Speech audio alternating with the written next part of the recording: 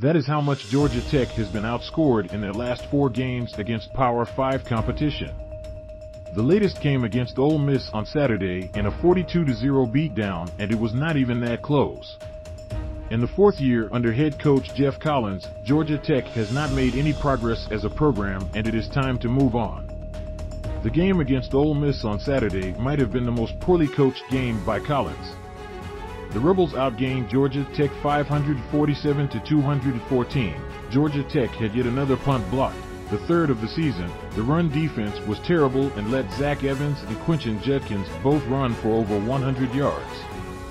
In non-garbage time, Georgia Tech's offense looked lifeless and was poorly coached.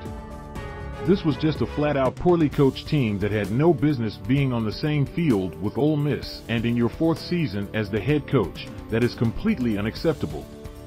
Geoff Collins has not made the Georgia Tech program any better in 4 years. Amber Searls-USA TODAY Sports. The lack of progress is the most frustrating thing during Collins' tenure as the Yellow Jackets head coach. While things were expected to be bumpy in the first couple of seasons with the transition from Paul Johnson, Collins never showed that this program was making any serious strides in recruiting and on the field. No matter the challenges he faced, it is just inexcusable to lose to the Citadel, Northern Illinois, and score 2 points in a loss against Temple. The number of blowout games was an issue as well. Tech could not compete against big-time teams that finished the season ranked. This past Saturday is a perfect example of that. Another thing that Collins was supposed to be able to do was coach defense, as he had been one of the top defensive coordinators in college football at both Mississippi State and Florida. Georgia Tech has consistently had one of the worst defenses in the country under Collins and defensive coordinator Andrew Thacker, and while the offensive turnover is understandable, the defense should not have been this bad year in and year out under Collins.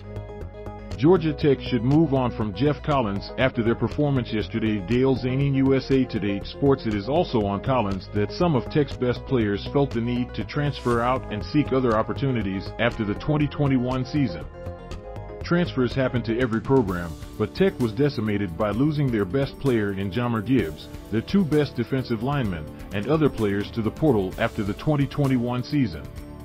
The recruiting had some bright spots early on, but Collins could not build on those classes that brought in players like Gibbs, quarterback Jeff Sims, and other highly ranked high school stars. The current class ranks outside of the top 50, and after the game yesterday, it would not be a surprise to see some of these kids decommit. The lack of development from Sims is also a reflection of Collins and the offensive staff that he hired.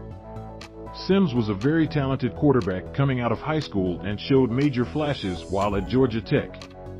Consistency was never there for Sims, and there was never anyone that could seriously push Sims for the job.